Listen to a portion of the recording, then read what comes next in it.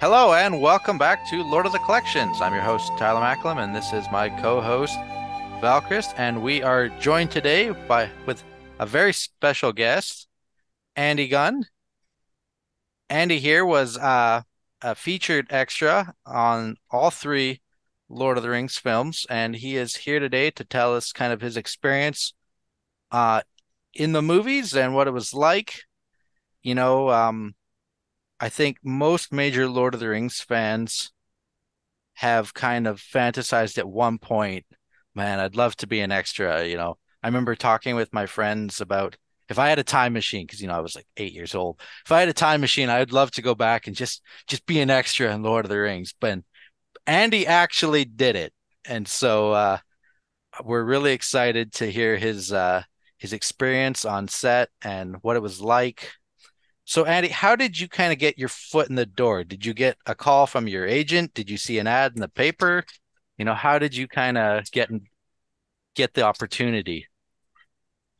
Thanks, Tyler. It's great to be here. Yeah, pretty much just I had an agent at the time because I'd done one play at the local theater, and I just walked downtown, got an agent, and the agent just called and said, "Hey, we've got this Hobbit movie thing coming up for next year." No one really knew much about it. I didn't really know much about it. Before that, I wasn't really a Lord of the Rings fan. I wanted to be an actor, and I was getting into music and DJing and stuff, so I sort of had some experience and the one play. And they were like, "We want you to do an audition for this movie for the thing." And I was like, "Oh, okay." So I think I originally read some script for. They were like, "We want you to read a couple of pages of script for the Alpha Lieutenant for Hal there." Hmm.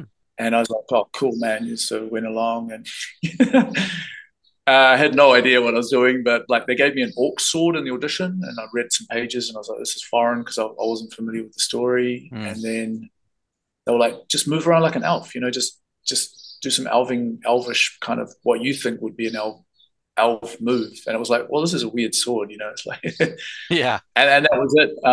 So I was like, walked away from there. Yeah, I might have a part, like a speaking part in this Lord of the Rings Hobbit movie that I know nothing about. Right. And then there was like cattle calls where you go in and there's like dozens of people and they're like, "Okay, I want you to run across the room or get into twos with other random wannabe actors and or extras and give you a little sword and strip down to your underwear so they can see your body and then do some moves." So it Hmm. was quite random. And then ultimately it was just like the agent was like, "Do you want to do 2 weeks as a fighting elf?" And I was like, "Of course." And the agent was like, "No, I don't want you to do any more because if you want to be an actor, we can't have you on set as an extra. It's kind of like you're kind of wasting your time and shooting yourself in the foot." But this went on. I'm sure I did like 3 or 4 different auditions, cattle calls as they used to call them, for extras over the year. Over I think it was like 1999 before 2000, and then I was back in my hometown, and from Wellington. I was kind of like laboring kind of.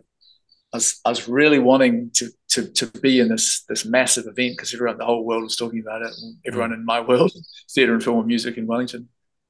And then I was kind of doing some soul searching, and I was hanging out with these Christian guys, and I got raised a Catholic, but I'd sort of drifted away from church and kind of things.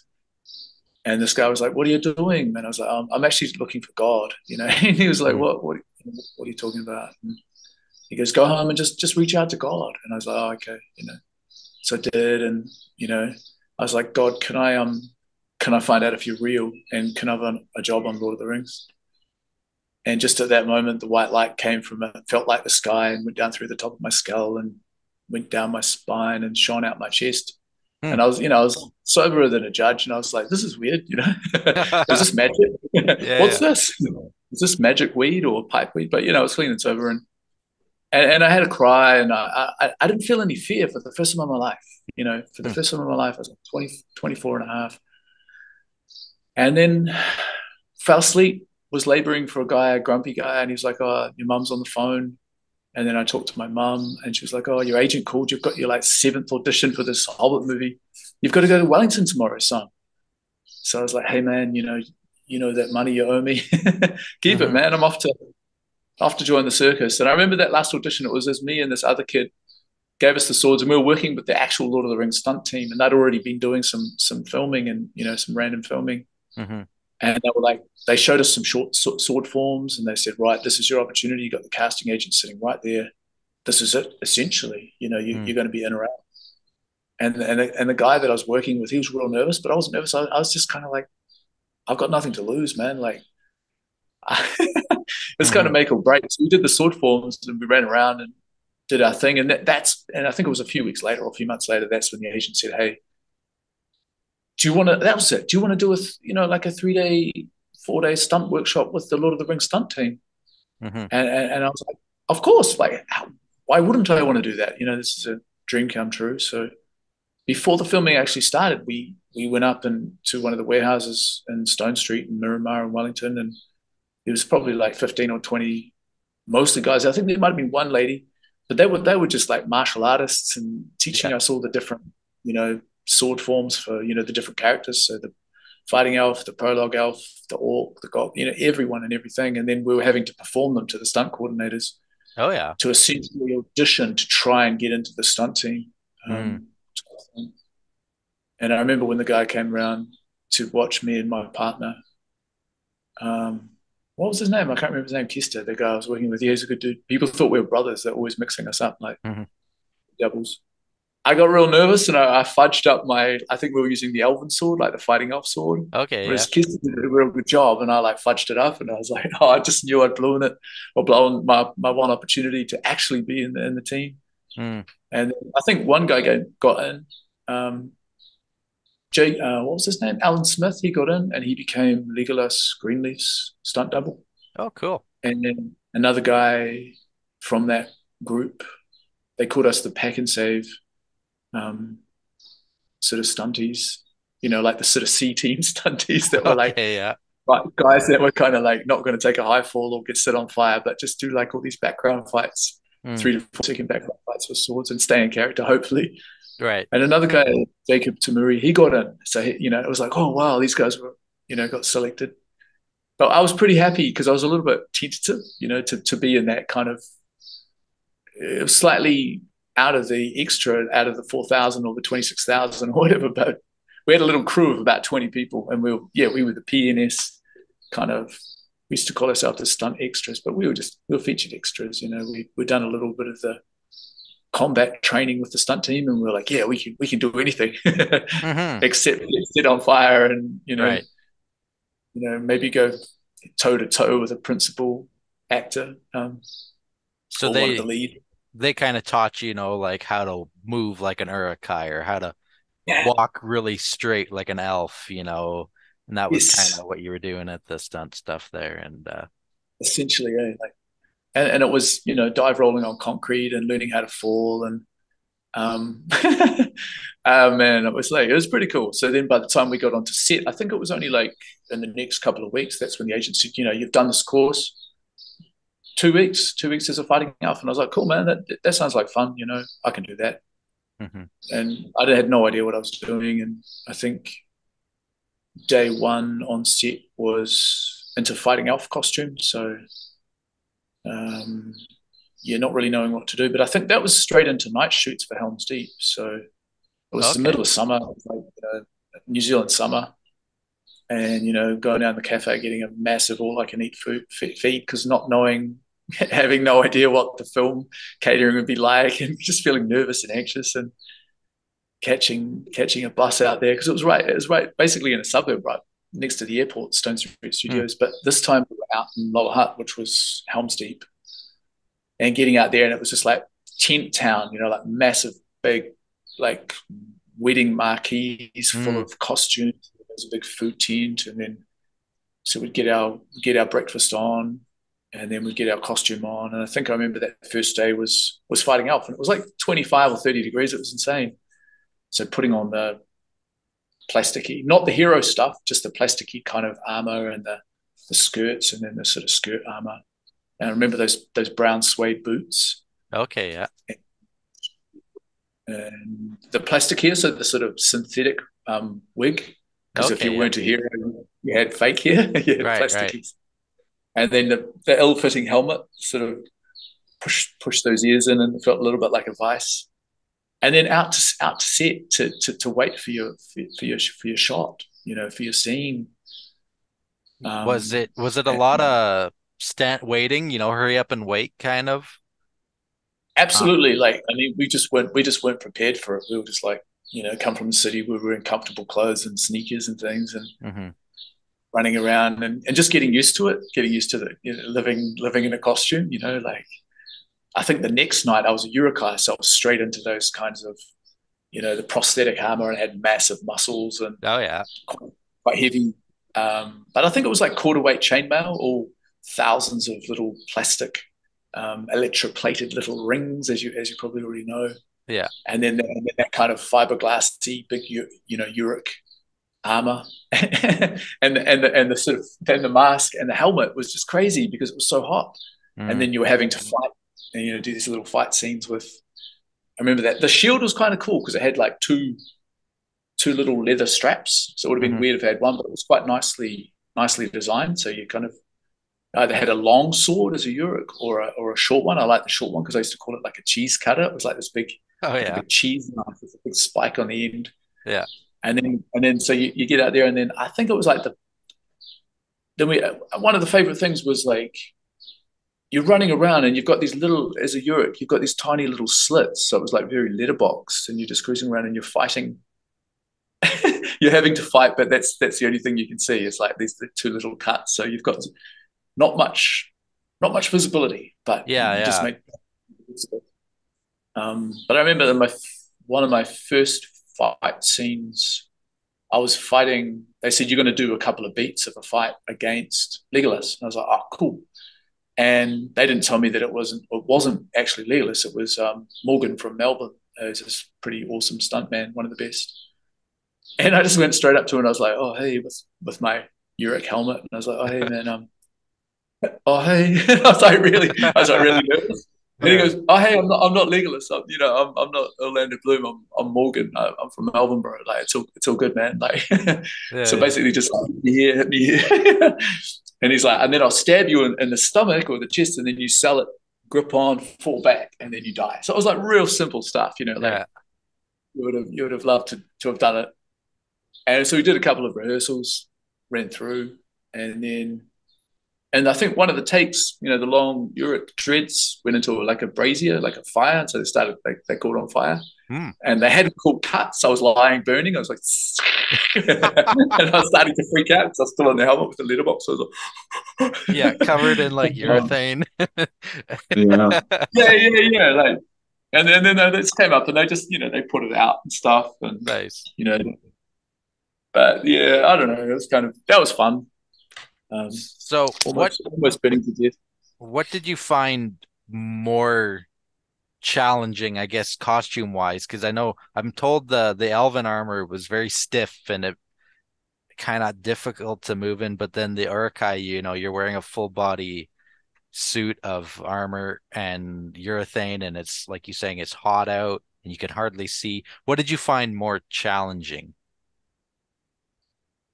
For me, I mean, I guess everyone's kind of different, but like for me, probably the hardest costume was probably the Uric, the Hmm. Uruk-hai costume, because there's so many layers. Like they put you in the kind of poly kind of underlayer things. They powder them up so you can get into them, and then you put on those muscles. Hmm. Then you put on the shoes. Like it's all about your shoes. Like this big Uric feet with the sort of sandals, and Yeah. it was quite kind of it was pretty Gumby. Like it's pretty goofy having these massive feet, um, but also very hot because it was so hot. Um, like 25, 30 degrees sitting around in the weekends Mm. wearing like a puff jacket, like a padded jacket and, goose down. And people are like, why are you wearing like a ski jacket at the summer?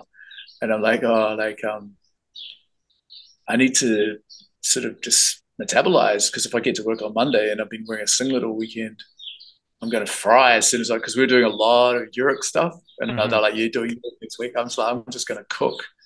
My body's not going to know what's happening. So it worked. Mm. So I was cold. I was like staying, wearing all these.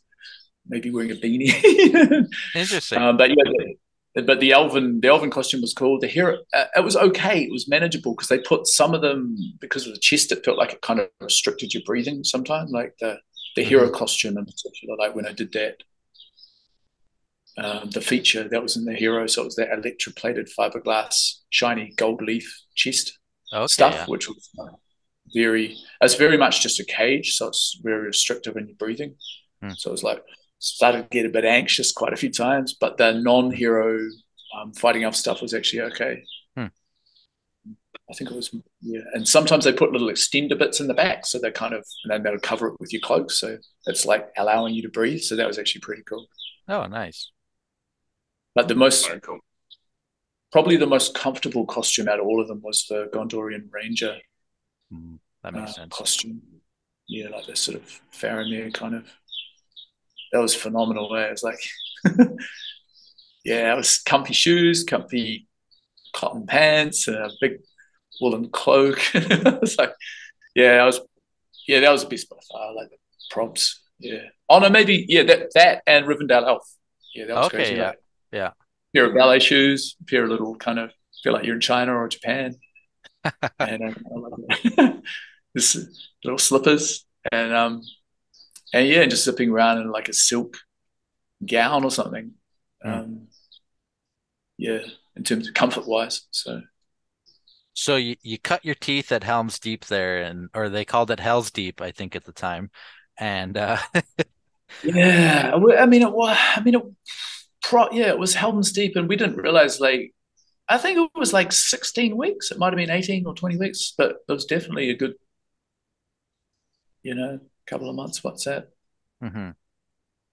Of Never nights. get Of nights. So there was days happening there as well. There's some Oh, day stuff, yeah, that makes but there was sense. there was a lot of nights. Yeah. did you ever get hurt or suffer any injury or like have to be out for a day or two because you took a bad fall or twist an ankle or anything like that?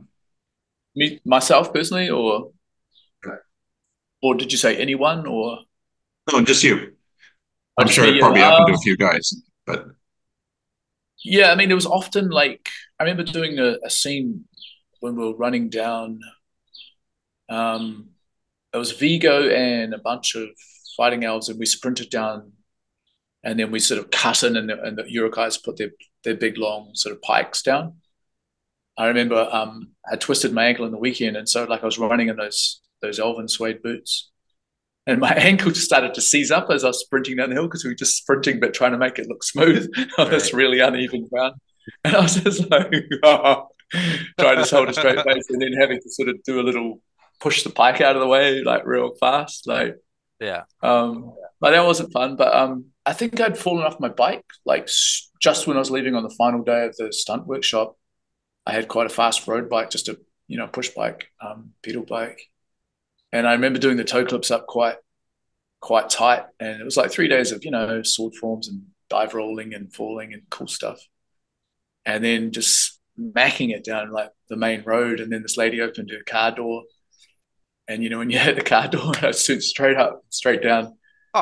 So I just landed it with like at the top, the whole force of myself on the shoulder, and I was like just lying there trying not to KO, and I was like in shock, and it was like this Chinese lady. She's like, "Oh, are you okay? You're okay?" I was like, "No," because my bike was still tied onto me, and then so like I hit the first day of filming with the real sore shoulder, so I was just like popping like whatever I could to Hmm. you know any kind of painkillers. I didn't care. I was like, "I'm not missing this. I'm not missing this." But I just managed it, and ultimately I was pretty lucky. Like a lot of people got injured and bits and pieces and broke bones and had strains. And I think I remember seeing like Vigo like slam down on one of the stuntmen's head and broke his helmet and like pretty much split his head Oh, open. So wow. I remember they were just stapling his head back together. They're just like, I was like, oh, "What are you guys doing?" "Oh, he's just stapling my head, bro." And I was like, "Oh, yeah, yeah. As you do." But I was pretty lucky. I was kind of paranoid about getting injured, so I was trying not to get injured pretty much the whole time I was there. I'm told John Rhys Davies when he had some fight scenes, he would just hit the stunt guys every time. Like he wouldn't try and miss. He would just hit them every time. So I can understand I can definitely believe it when you say a lot of guys got hurt. Oh, I mean, I wouldn't be surprised. Like, I mean, Vigo was a former stuntman, so he did all his own stunts. And there was a guy, I think his name was Kirk. I think he was either a stunt coordinator or similar. He Hmm. was in sort of dressed up as Aragorn, and Aragorn was like, "Well, I'm going to be doing all the work, or 99% of it. So we just have that guy in a tracksuit, and he doesn't need to be in a costume. It's kind of a waste of time." Mm. But he was going hard on stunts with doing big hits, and they were okay, and they were selling those hits, and yeah, there was some serious big hits happening, and it was Mm. like, oh, like I wouldn't want to be on the receiving end of that stuff. And Hmm. also when I did a cameo for the wardrobe department when we were on location up in Mount Doom or Mount Ruapehu or the Rangapore Desert, we got a lot of the guys and girls from the New Zealand Army Defence Force to come in, and hundreds of them to have. I think it was orcs and Gondorians, just Hmm. and I think someone said like day one they would just turned it into a game of like American football or New Zealand rugby, and they were all in costume. They Yeah. had like all the weapons, and they were just literally killing each other. Right? I was like just murdering each other. Like, I mean, I don't think anyone died, but you could hear it. You could hear this like plasticky. So and the swords and the weapons have got like I don't know steel inside them, but they've got some kind of plasticky thing on the outside. But Right. and also a lot of weapons went missing as well. That like those first few days, it was like, where's your sword, man? Like, where's your Gondorian, double-edged sword? Well, I don't know. It's on eBay now. Yeah, it's vanished, bro. Yeah. Yeah, So man. did But did I you don't get know, like did you get a chance to work with Vigo at all at Elms Deep there or bits and pieces. Probably quite a lot. Like he was probably in a lot of scenes and things that we did, but we kind of ended up taking it for granted because we were there like every day. mm, And like as I say, I did that one was there's probably it was me and another sort of PNS stunt guy or PNS extra, and then about six stunt guys where we did the running down and then pushing the pikes away. That was quite a cool scene. hmm. Um, and of course, the only feature that I did in the whole trilogy, which was just firing an arrow, standing next to Vigo, and that's the part from that photo that they used in the trailer. But yeah, often we were providing background services as either Alf Hmm. or Europe. Yeah, just so much that it's kind of blurred into one almost. Yeah, there's just so much happening constantly. Yeah, it's a Makes little bit sense. blurry. It's weird talking about stuff 20 years ago, but yeah. Yeah, yeah. So after But Helm's yeah, he Deep, was off. Yeah, I was gonna say after Hang Helm's on. Deep, what did you kind of Hang move on, into? Tyler. Oh, you got a question? Sorry, I got a question. Before we move on from Helm's Deep.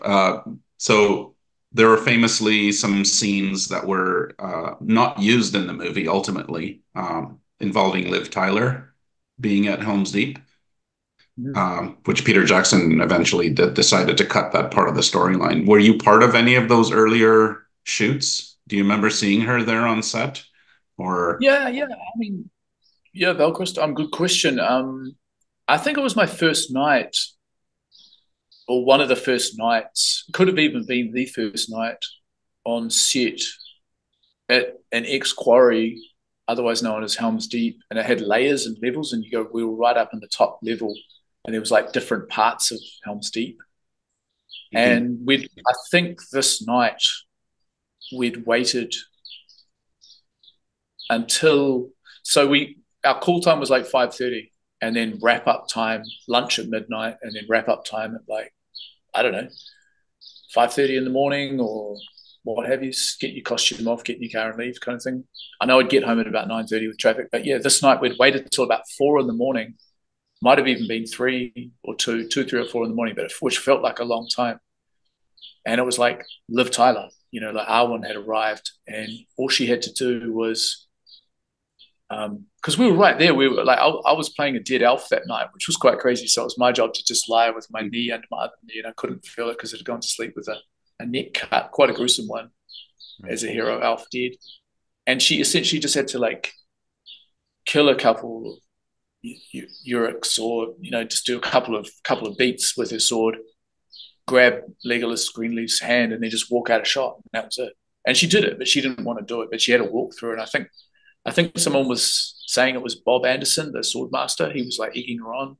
I think was he the guy that played Darth Vader or trained him, or I don't know, like if you know about Star Wars. The name rings a bell. Yeah. This massive guy. And I remember him saying, just go for gold, girly. Just do it. And she's like, oh, and I remember that scene, but I remember she turned and said, like there was in between shots, she turned and looked at me and she was like, hey, do you want to trade places? Thank you for being out here. And she was like, real nice. And I was like, oh, you're the Liv Tyler. You're Owen. How amazing is this? Like, yeah, no kidding. And I was like, wow, it would be weird changing places. Like, imagine me that one. But yeah, like, I don't know. It's funny. And then as you're right, I don't remember seeing that anywhere. That little sequence, and there's potentially other sequences and scenes that she featured in that I either don't know about or can't remember. Yeah. Mm-hmm. Very cool. Was there other sequences that you know about for sure, including things like that? That I know when they ride down the causeway there, her character was originally there. I don't know if it was her. Right. Her stunt double would have been on the horse, I'm sure. And when they decided to kind of cut that plot line, they CGI'd like a Royal Guard over her. Okay. So I'm aware of that.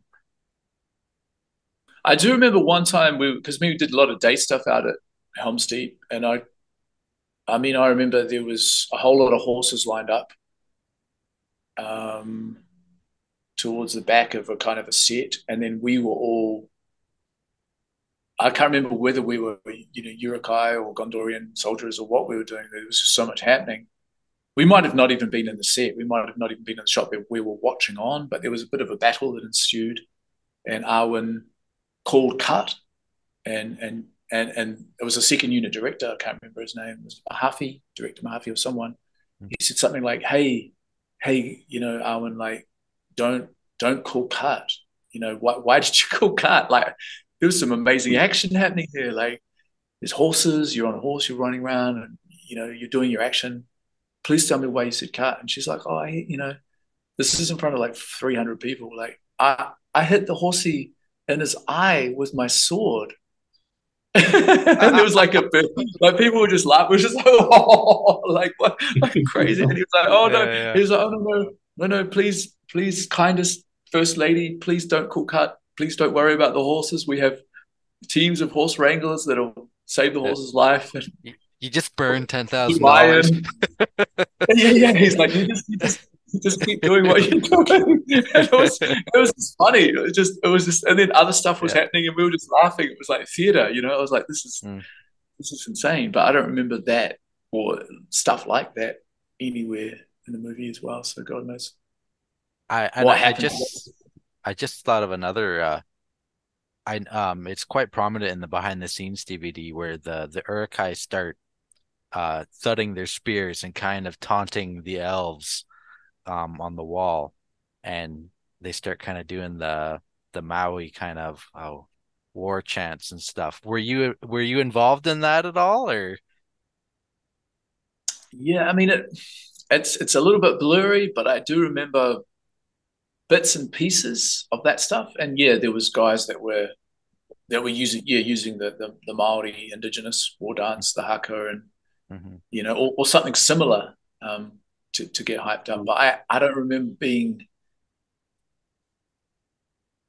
Actually, I remember there was a whole lot of us. There was hundreds of us standing, and was that just before the breach? Like we started to kind of. I'm remembering something now, something vague, and I was probably a Uruk that night, but. Yeah, they were all thudding their spears on the ground. We were banging our pikes or our spears or something. That could, Yeah. yeah. I mean, it sounds really I remember familiar. It sounds. in the actual documentary, I think you see Peter Jackson talking about they went to a stadium, and I think they had about Oh, 10,000 spectators, and he's there with all the sound set up and the microphones, and he's getting everyone to do like the beginning of a rugby game, basically have the crowd chanting and banging their feet. And so they it's, recorded that, and that's what you hear over the sound that you guys were making, because there probably weren't enough of you there to get the amount of noise that he wanted to generate, because there are I supposed to be did, 10,000 yeah. Uruks in front of the walls.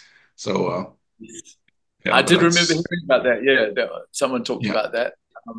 But I do remember it could have been a similar build-up. So was that when the Uruk-hai were pretty much gearing up to breach the wall of Helm's Deep? Is that the thing they were sort of firing up, and then there might have been a berserker that ran in with the Yeah. bomb, Like, RPG? yeah. In the But I do film, remember that. yeah, they no I do continue. remember that. Like we were out there, and it was night, and there was potentially hundreds of us up at the top level at Helm's Deep at the quarry in Lower Hutt, Wellington, New Zealand, and they had a crane or even a couple of cranes with a rain tower, and there was one Mm, night where we were gearing up to breach, and they just tested. They were like, I don't even know if they told us, but they were like, they tested the rain tower on us, and it was this big commercial thing with pipes. It looked like a big dryer or clothesline in the sky, and it just dropped this just immense water on us. mm. Hence, movie rain, and like a lot of us got hypothermia and stuff because it was cold. It was like 1 a.m. Mm-hmm. and we just got drenched, and people were turning blue, and some people were getting in ambulances, and I was just a bit tired. I was a bit cold and wet, but I was like, to one of the paramedics, I was like, oh, I'm a bit cold. Can I go home? And he was like, no, man, get out of here. You're an idiot. I was like, yeah, I am. I just want to go home. I'm a wet Uruk. But Yeah. I think over that same week, that was when we were up in that same place, and that's when the berserker went in and dropped the bomb and Mm, breached the wall. But we were to charge as Uruks, and that was quite a good night where they said you're just going to charge through the hole in the wall. Essentially, that's what you're doing, and go. And so we all charged through, and they didn't tell us that the tsunami, they had some kind of big reservoir of water that they just tipped, and it basically made it like a man-made tsunami and went down through the breach and just knocked out, good couple of rows of guys in front of me. yeah. And I was a bit taller with the letterbox, so I had my little cheese cutter knife and my shield, and I was running through. And the guys went down into the water, and it was probably like knee deep. And I was just running over the top of them, and they were starting to drown, some of these guys. And I was like, I'm not drowning, I'm not going under. He just Yeah. ran through, made it through, and then Uh-huh. up into the quarry, up this real raggedy, stony, essentially inside a castle. Yeah. Mhm. and then they just carried on, and then cool cut, and there's like like fake movie rocks like floating in the water, and that was their reason for cutting. Not that they, because they were like, oh, we can save those Uruks, but Yeah, it's yeah. just a couple of polystyrene rocks floating around. They're like, oh, cut. We're not using that one, but we did it a few times. But that first one I'll never forget because it was a surprise, like. I can't believe they didn't tell you. It's maybe And, the and best take, because yeah, and that's what they wanted, yeah. Yeah, that's yeah, great. because the That's Uruks exactly wouldn't what they know wanted. either. So to get that capture that element of surprise on the extras reaction, uh, I mean that's filmmaking. So that's pretty interesting. That's great. You just Absolutely, Valkyries. yeah. That's what they wanted. That's what they told us they wanted, and we were like, oh, we're guinea pigs. Like you guys are guinea pigs. That was That's good great. though. You're just going through the water and it's like, I'm not drowning. It's either you or me, and I'm gonna keep going. Yeah, it's Instead it's of pushing interesting people out of too. the way, just sort of Yeah. American football or rugby, and it was kind of like I was like, man, this because it's dicey, like Mm. yeah, It's I don't know. interesting because the way that film that scene is, you were in the movie, you're one of the Uruks that are going through the breach, and you're one of the elves that are charging to seal the breach. Yeah, Yeah, exactly. so you're Yeah, kind and of there were fighting against yourself there. Yeah. exactly it was like sort of like like and there was rivalry. There was a lot of good, you know, solid kind of rivalry, you know, in the food tent and sort of just the culture of being on set. All the Uruk were over here, and then all the elves are over here, Mm. just giving each other shit, you know, just catcalling and trash talking to each other, and you know, just mocking each other, and on a daily, and that was good. It was fun. It was Mm-hmm. because the poor Uruks were kind of like they were sweating, it was too hot. You're always going like this because you've got all these muscles and you've got too much armor, and then you've got your Mm-hmm. head helmet with your mask, and just constantly rocking up to Uruks as an elf and going, "Oh man, you got to take your mask off, bro. Like, you know, we've got food in 10 minutes, bro." And he's not wearing his mask or his helmet, and he's like, "Shut up, you know, shut up, you're an idiot." I'm like, "I'm an idiot, but look at you, man. Look at those muscles, man." Like, so Fair, we had a fair. lot of fun just clowning each other, you know, like on the daily. Yeah. Oh, hey, didn't see you there. Just checking out my new Witch King mini helm that I got from this episode sponsor, CastleCon. CastleCon is your home for all things Middle Earth. When it comes to collectibles, whether it's United Cutlery or Weta, CastleCon has the lowest prices online. Whether that's their products or their shipping, they won't be beat with great customer service. Lord of the Collections has been using CastleCon for all our orders now for the last year or so, and we highly recommend them. Come on by and give them a look, and they will provide you with everything you need here to get started collecting or to continue collecting Middle Earth. And tell them Lord of the Collections said hi. So, Andy, what were some of your favorite memories from your experience on Lord of the Rings? Was it stuff, you know, offset, kind of joking with the other stunt guys, and or you know, what do you kind of remember that really fondly?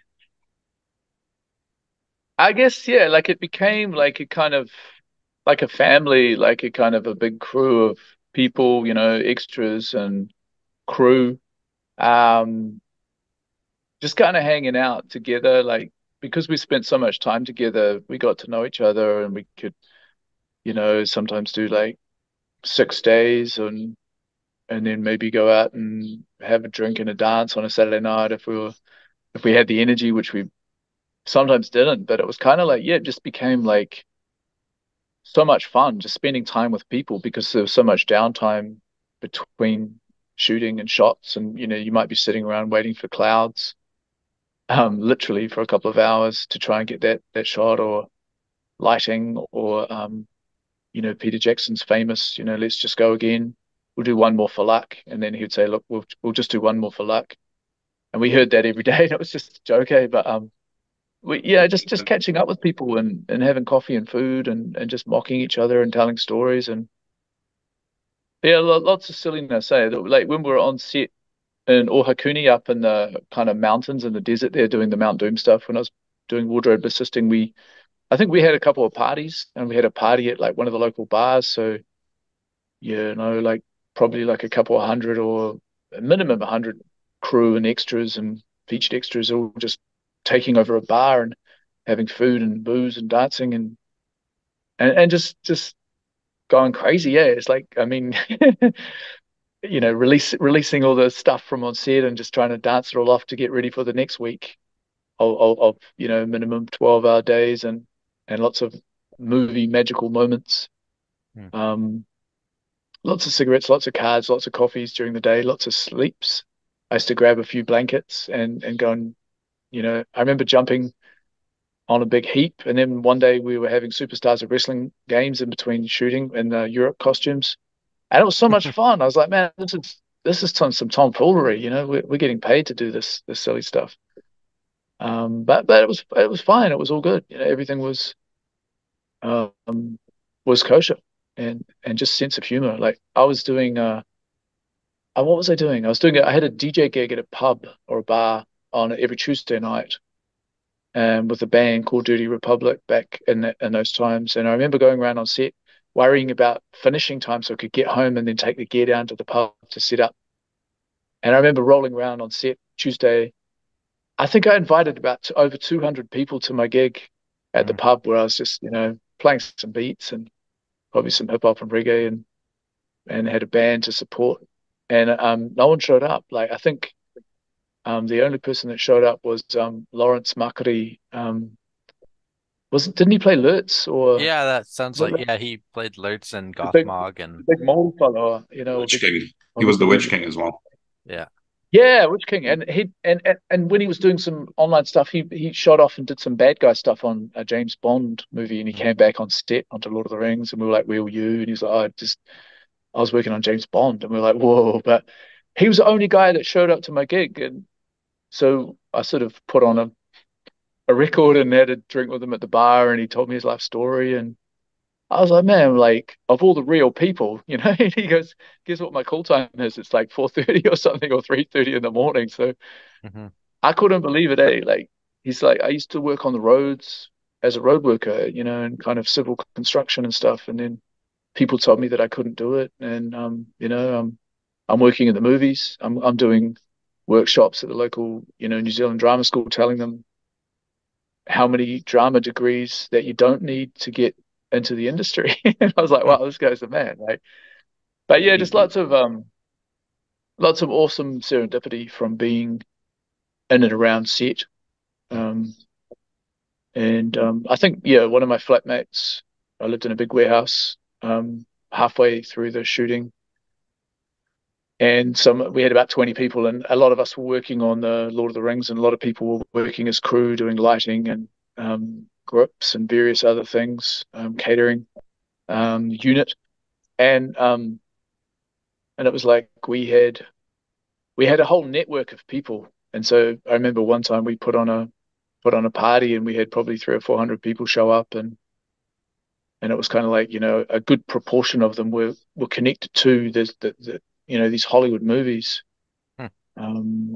So it was kind of it was definitely it bled into our kind of normal lives offset as well, like this phenomenon, this Lord of the Rings thing. Yeah. So, did you have any idea at the time that you were taking part in something that was going to be really special? Did you have any inkling, or was it, only after the fact that you kind of realized, wow, I was a part of something that was really special? Yeah, good question. At the time, like myself personally, I didn't realize just how big it would be, for forever after kind of thing, like it would be the greatest, biggest trilogy kind of, you know, The ever greatest up trilogy to of that. all time, yeah.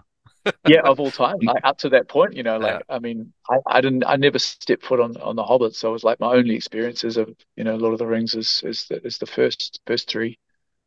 But myself, I didn't have an inclination. I mean, some people did, and they were trying to scale it to me, but I was like, oh yeah, I was like, oh, kid, it's kind of laughing it off, like, who knows what will happen. But then I think it hit me with the first one when we did the parade. We were either Gondorian Rangers or no, Gondorian soldiers for the first premiere for the Wellington premiere, Hmm. and just seeing the crazy coverage and going from like Parliament to the Embassy Theatre where they played the movie, and there was red carpet all down the road, and the streets were filled, and there was like international media. There was like CNN and this Hmm. and that, and Fox and BBC and all these people, these fancy crews. And then it was like that's when it hit. I was like, whoa, this is this is enormous, like the whole town's involved, the whole country's involved. And then I think it was the Return of the King one as well. I was like, well, it sort of doubled or tripled my expectations of what it was or what it could be. And I was like, gee. Luckily I had a Gondorian Ranger costume that day, so that was cool. It was comfortable. Hmm. But yeah, What was your feeling when you first saw them? And I know a lot of actors they don't like to see themselves on screen. Of course, you didn't have speaking parts, but I mean, you have to have known the scenes that you were in. And was that weird for yeah. you? What was the sense of when you saw it for the first time, and did you enjoy it? Yeah, good question. It is a very good question. I remember feeling quite overwhelmed when I first even saw, like they say, the Fellowship of the Ring. I remember seeing it at the movies, and it was like I was watching the background more than I was watching the foreground. I felt quite emotional. I felt quite sad that I wasn't um, on that kind of fellowship journey with all of those good people. At the same time, it was like all those sort of mixed emotions, like I felt sadness, I felt relief. I It was difficult to watch it as a movie, as someone would watch a movie for the first time, because it was like just remembering all those locations and all those scenes and go, oh my God, I can't believe they cut that bit. Oh, that didn't even make it. Oh, they went this direction. So it was kind of Mm, like a pick a path mind kind of, Right. screw as well. And just really emotional, just going, wow, I can't believe that. Well, I can believe, but that I and thousands of other folk, good people, blood, sweat, and tears, put energy into that as the sort of human drivers behind those characters.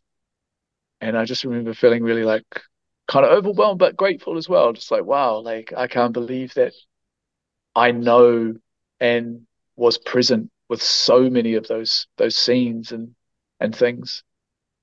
And it was kind of a weird feeling, but it was also closure as well, because once it went onto the screen, it, Mhm. it was like it became someone else's. We were there, filling out the costumes, planning around on set during takes, doing what they wanted us to do, the director and things. But yeah, as I say, once it hit that big screen, it was completely different. Um, yeah, it was like everyone else. It was like everyone else's movie after that. Like how like a song, the songwriter once he prints it and plays it, everyone else kind of owns it. Um, yeah, but it was a strange feeling. Um, but yeah, different for each movie as well. Slightly different feelings. Mhm. Yeah, And in overall, the 20 years, overall grateful. Mm. in the 20 years since, have you gone back to any of the locations? Yeah, weirdly enough, I have. I mean, it's easy to get to in Mount Victoria and Wellington, where the hobbits are hiding under oh yeah. um the four hobbits are hiding, and then there's like a ring wraith that comes and has a sniff and Right, right. like, Hmm.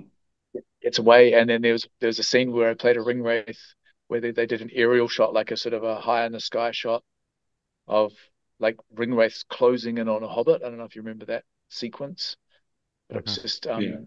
5 in the morning. It was an old quarry in Mount Victoria, not far from that just scene that I mentioned. And that's easy to get to. But also, I went back to Rivendell. I've been back there a couple of times. Kaitoki Forest. It's basically like 45 minutes north of Wellington, just Upper Hutt, which is Hmm. actually a beautiful little native bush and river. And it's still got that beautifulness to it. It's still got this like it is a real Rivendell vibe. It's like, oh, this is pretty cool, like, hey, that's where we did the filming. But yeah, it's difficult to see because they did a deal where they completely put it back. They didn't Right. pollute or change the nature of the forest in any way. And then the migrating elf, um, I did a couple of days there, um, migrating elves through the forest with the really tall pines, which Yeah. is in Waitariri Forest, which is actually not far from where I am just now. It's kind of just probably 45 minutes away, an hour away. Hmm. I've been down there and walked amongst those trees and gone, Again, yeah, like, yeah, we're migrating elves, like, that's and cool. whoever did the locations did a really good job.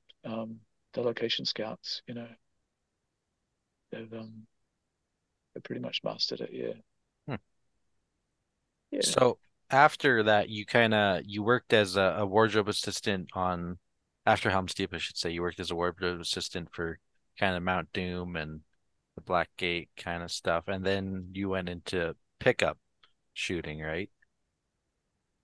yeah. Um, So I think I remember like everyone went down south to do the whole, you know, Rohan and um, various for a couple of months, and I was like, no, I just needed a break. So it sounds like a bit of a quitter, but I ended up getting a job in the city, which was an odd experience after spending, 6 or 7 months working on a major movie. So I was out, I was on the bench, and then went back into pickup shooting, and that went on and on and on. Hmm. And so yeah, the wardrobe stuff, that was kind of cool. That was went up as an elf and a prologue elf up the mountain with a whole lot of other elves and Urukai, and then got a job on the wardrobe. So we were putting costumes onto all the army extras and the defense force personnel, and then sending them out in like those Mercedes trucks out into the desert to do their fighting. And we were sort of just making checks during the day, and then helping them, just stack their costumes at night, which was pretty cool. And did a little bit more wardrobe stuff back in the city. So we did some stuff out in, what did we do? We did some stuff out in Titahi Bay where it's the same stuff, just putting costumes on people, making checks during the day, and then driving them back to the studio. And then there was pickup shots. Like, for example, the only feature that I had in the movie, the firing the arrow in the two towers as a fighting elf, Balglin. I had been in, that was in a warehouse, like pretty much right next door to the airport in Wellington City, so just not far from the main Stone Street studios. And it's like I'd been hanging around, sitting around waiting for, I wasn't even sure what was happening, but they were just like, we'll put you in elven hero armor today with the real hair wig and spend a bit of time putting you in makeup and making you look good just in case we're going to use you. And then I kind of lost hope. I was like, I didn't know. It was a few days, and then I'd gone back into non-hero outfit, and so I had like the polystyrene wig and the plasticky helmet and a different chest piece, and then they changed because the schedule's constantly changing, Hmm. the shooting schedule. So they were like, oh, actually, we're gonna feature you now. So I remember the casting agent came out and said, Andy, we're going to use you now. So and then there was a real hustle because they were just like, chuck the hero armor on, blah, blah, blah. And I was like, oh, but what about my hair? My hair is crap. And he goes, don't worry about it. We just chuck a hero helmet on you, boom, you're away. And then took me up and said, because it was Peter Jackson's unit, so he was Hmm. shooting it that day, and he said, oh, Peter Jackson, this is Andy. He's gonna be the elf and fire an arrow and blah blah blah. And he was really nice. Like he was the loveliest guy. Like everyone likes Peter, and he's just got this real kind of, hello, sir, how are you? How you feeling? Oh, you look great. Good on you. Hmm. And you're like, wow, you just feel really, it makes you feel relaxed and calm and like you can do your job. Hmm. And then we're up on the wall in the warehouse with the rain tower, and we did I think we did some rehearsals, and then I fired like a balsa arrow. They even had a target for me, so Oh, I fired nice. it. They were like, just hit this, and they had the camera real close to it, and I I felt stink because I wanted to do like a straight face, like that whole, I am 3,000 years old Hmm. for the cameo. But then I also wanted to sell the emotion that we were actually in a fight. So I sort of put on this kind of this face thing. And one of the stunt guys afterwards, when he saw it, I think it was a cinematic cut. He goes, "Oh, you did the Maori. It's like a little half a kind of pukana, which is like a war face, like a sort of like a kind of Hmm. showing a bit of fierceness on your face." Right. And I said, I can't believe you picked that up. I actually was trying to do it like just a little bit, but it was all, and I it was with full respect as well, because I really wanted to just kill the enemy. Hmm.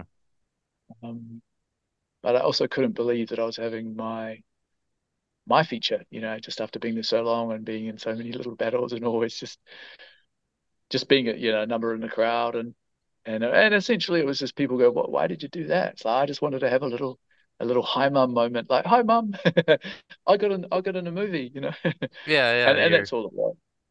Your You, Just for, like a 3 years of work just paid off for that one. I know. It's kind of like, I don't know if you've yeah. seen that movie Rudy, where he goes to Notre Dame and he works for years and years and years for 6 glorious seconds on the football field. You know. I'm probably gonna go watch it now. Yeah, yeah, Yeah. it's that stuff. I mean, there were people that came over like and just did days on set. Like I think it was There was a lot of actors from Wellington that, or potentially around New Zealand that just came on set for a week or a day and just, organized it with casting and got a little feature. And if it was well organized, they would get in and get out. Some of them spent a week on there doing, featuring or, so on and so forth. I think it was someone said, yeah, that's right. Roy Tolkien, he was there for like a week or two, might have been a That's right. week as a Yeah. Gondorian ranger or a soldier or something, and said hi to him. I was like, hey, there's the guy, It was exciting. And I remember there was a kid from New York, and somewhere maybe necessarily from New York, but somewhere in the States. And I was like, hey man, he was just handing out drinks, and he was young. I was like, hey, how old are you? And he's like, oh, I'm like 12. And I was like, oh yeah, how'd you get into this? He's like, man, I love Lord of the Rings and Peter Jackson. I just hand wrote him a letter. I just said, yo, I'm out here. Can I come out and do some stuff on the movie? And he said, yeah, come out.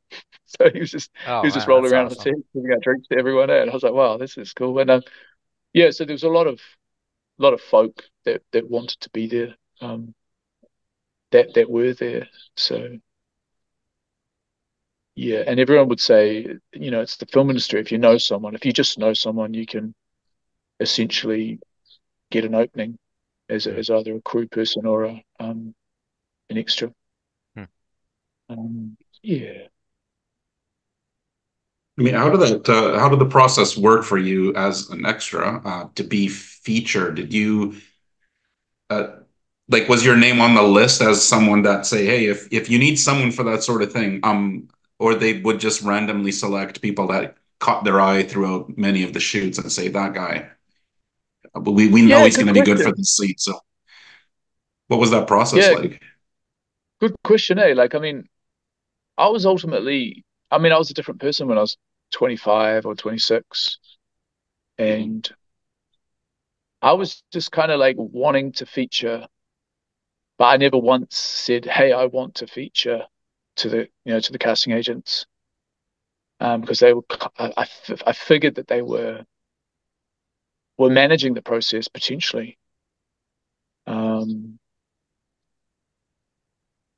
Although I did once cold call one of the key casting agents, one of the main casting agents for the core cast, because I had an agent and I'd done one play, and I was like, hey, it's me, it's Andy Gunn, like I'm just seeing if if you, blah blah blah blah blah. And she was like, oh, it's Andy Gunn. Oh, hey man, and, just this a little bit of a talk, and I think I got in their mind, but no, on Lord of the Rings, it was nothing like that. I mean, maybe actors, maybe well-known actors were having that conversation. Can I come in and feature? I'd love to feature, and they were having that, but for me, all it was one of the casting agents asking me cold, just saying, "Hey," because I was doing a lot of, so I was doing a lot of stunty stuff with that kind of PNS stunt team, if you like, PNS stunt extras, the Mhm. background fight team. So we were well known to casting. But she just said, "Hey, man, have you had your feature yet?" Hmm. And I said, "No." And this was after years. And she's like, really? Have you not? And I was like, no.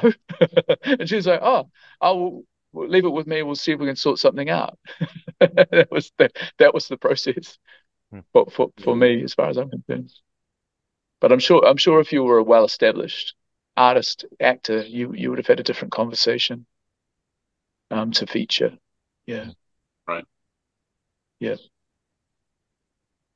So you played an elf, you played a ranger, you played Gondorians, you played an Uruk. Did you Yes. have a favorite kind of role? Was it your feature that was your favorite, or did you have a favorite kind of culture that you liked the most? Favorite feature, favorite culture, favorite character kind of vibe. The fighting elf was quite tough because it was like the helmet was too tight. Hmm. Coolest costume, looked the coolest in your firing arrow, so it's probably a favorite for a lot of people. Um, but I kind of enjoyed the Rohan character and costume, Hmm.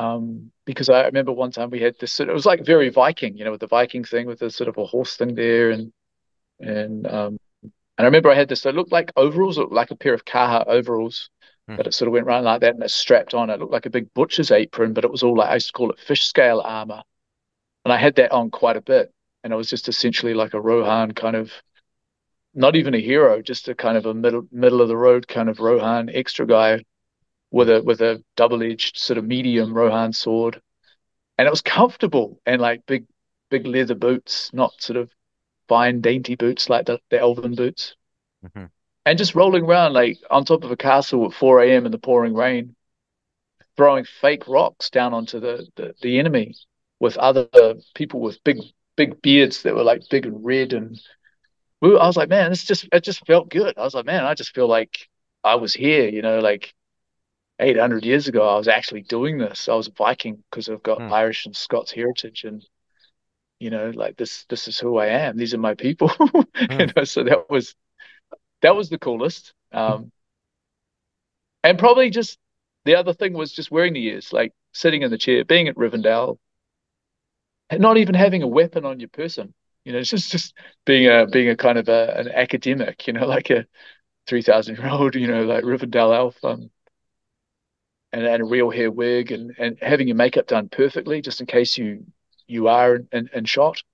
Mm. And I remember we were out in that native forest, Rivendell, one day, and hanging around with a bunch of probably probably about 25 females, Rivendell elves, and probably about 5 or 10 guys. And it was like all these beautiful women, eh? And it was kind of like, heart. It was breathtaking to see all these beautiful women all dressed up in these amazing Rivendell costumes. It was like, oh my, look at her. And I Mm. think I remember like getting the courage to just rock up and go, oh, hey, how's it going? My name's Andy. Or, like, how's your day? Or, just trying to reach out, as a single man. And like this woman just was just breathtakingly beautiful. And she's like, "Oh, g'day, mate. How are you?" And she just like her voice didn't match how she looked. And I was like, Yeah. I was like, oh, "Where are you from? Where are you from, girl?" And she's like, "Oh, I'm a Kiwi, man. I've been a model in Europe for the last few years, but mate, I got called back to be at Rivendell Elf, bro. And just smoking away." And I was like, man, like, you know, just completely different to what you'd expect. But Yeah, yeah. yeah, cool stuff, cool stuff, fun stuff. Um, but yeah, just I don't know. I think I turned up to that set by accident one day, which sounds crazy, but I just assumed because my friend was booked, I was booked, so I just jumped in the transport and turned up there, and they were like, "What are you doing here, bro?" And I was like, "What do you mean?" I'm waiting to go to wardrobe, and they're like, "You're not even booked. You shouldn't even be here. How did you get here?" I was like, "Oh, I was here yesterday." They're like, "Oh no, you're not supposed to be here. Did you just assume that you were on because the same sorts of people were on?" I was like, "Yeah, yeah, yeah." And they're like, "No, no, no, no, no, no." And then they went back and forth. They're like, "Oh, but we might try and get you on, but we might not." And they tried, and then it failed, tried and failed. I think they might have tried a third time, and they said, "Nah, just someone's going to drive you the hour back to the city." And I was like, they're like, "Don't worry, bro. Don't worry. It's all good. It's all good." But just I don't know, Shaking elf. fun stuff. Undercover elf, imposter elf. Spy. Yeah, try hard elf. Yeah, but yeah, always grateful for that stuff. Mm. Mm. And then I think it was another pickup shot where I was a Gondorian soldier, and there was some pickup shot for a scene between Aragorn and Arwen, Liv Tyler and Vigo, some kind of kissy scene, or it could have been, yeah, it might have been a lead into King Aragorn, and they were just like, "We want you to say Elessa, Elessa," and Mm. then we want this troop of Gondorian soldiers to kind of call it out as one. Elessa, Elessa. So we did it. It was like Elessa, Elessa, and then Elessa with like 100 or 50, Mm. and that was cool. And Vigo just stood there, and just called out to him, and it was kind of um that was weird. It didn't actually feel that organic, but they cut it. I don't think they used it. I think Mm. they just dumped it in the recycle bin or on the cutting room floor. Um, Yeah, the pickup shots were weird because it's like you'd done all the stuff out in location or somewhere, and then 6 months later you were in a studio or in a soundstage doing little similar little bits and bobs, and it was hot. Mm. And you're just like a little bit over it. You're like, oh, I thought we did this like 6 months ago. And they're like, no, no, no, we just need to do this bit. You're like, oh, okay, okay. Nice. Yeah. Well, it sounds like it was just an incredible experience and, kind of a once in a lifetime experience. And I know the next time I watch, I will be looking for you and be like, oh yeah, there's Andy, or there's Andy. Oh, totally. Tyler. Yeah, it was a once in a lifetime opportunity. It was weird, and I was like, I didn't at first. I wasn't like there were people that knew the book inside and outside and everywhere, and I wasn't one of those people. I think I'd stolen a copy of The Hobbit from my school when I was about 10, and I'd had it at home because it had a dragon on the front of it, and I was like, that's cool. I'm going to read that book at some stage. But people were rolling around on set with 3 or 4 books and getting signatures from everyone. I wasn't that guy. But yeah, I mean, it was phenomenal. It was just being there and seeing these crazy things from like being part of, I don't know, 100 Urix forming like a tank and then just battering down the door going up the ramp into Helm's Deep, or being on the other side. We were playing both. We were being elves or Gondorians or whatever on the other side, and seeing them breach that castle door type thing. Mm-hmm. That was pretty cool. Doing that over and over and over and over again, and battling with horses, trying to pull riders off, but not really, and, Mm-hmm. all kinds of stuff, and just battling with a friend, grabbing a partner and creating a little fight, and then sort of just doing those 3-4 second fights. But yeah, it was kind of like I'd probably do it again, like someone was talking about Rings of Power, and I was like, man, like 20 years later, it'd be great to go on and just do something, just to be there, just to put a little, Yeah. I don't know, put a costume on. Yeah. This time you can I be a was going to dwarf, say, though. because you mentioned once in a lifetime opportunity, but for some it was actually twice in a lifetime opportunity because in the more recent Hobbit trilogy, Yes. were you aware? Were you called? Did you think I might try that? That didn't happen, or you just weren't into it anymore because it was 15 years almost later? Yeah, I mean, it was a lot later, and I saw a lot of the same folk, a lot of the guys on the stunts and stuff, and a lot of those featured extras that did the first trilogy. They just carried on as normal, and I think that stayed in the industry, and it just worked hard. So when the Hobbit opportunity came around, it was kind of, it was just it wasn't anything for them to just step up and do that. And I remember seeing some making of stuff and some doco stuff of some of the folk that I worked with in the first trilogy.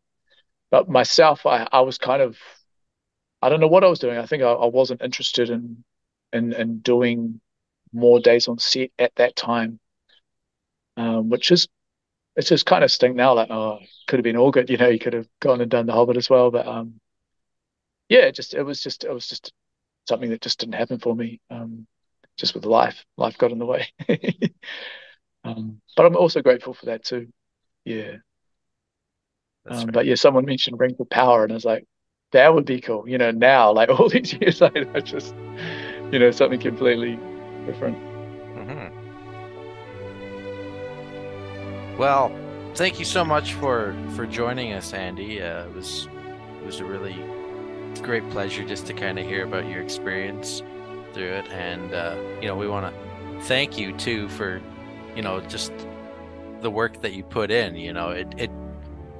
There was hundreds of guys like yourself, but those movies wouldn't have been what they are today if it wasn't for guys like yourself who really put in a lot of work and really long hours for not a lot of recognition at the time. And so thank you for all the effort you put in, and for joining us here tonight. Absolutely. Yeah, you're welcome. Yeah, thanks, Valkris. Thanks, Tyler. Yeah, thanks for having me on here, guys. And yeah, I'm really grateful, and I see what you guys are doing, and yeah, just a shout out to all the folk out there that are collectors and are serious, and if you do get an opportunity to, as I say, to be on a film set or to be in and around a production that you're interested in, definitely seize the opportunity, because I don't think you won't be let down by the opportunity. You'll probably always remember it, like I did with Rings. So thanks again, and I'm very grateful for what you guys have done here today. Yeah, definitely. And it was all ours. if you guys want to show Andy some love, we have a link. We'll have a link in the description for this episode where you can show Andy some love there, and just show him our appreciation for having him on the show here tonight. So with that, I think we will say good night. Thanks, guys. Cheers. Good night.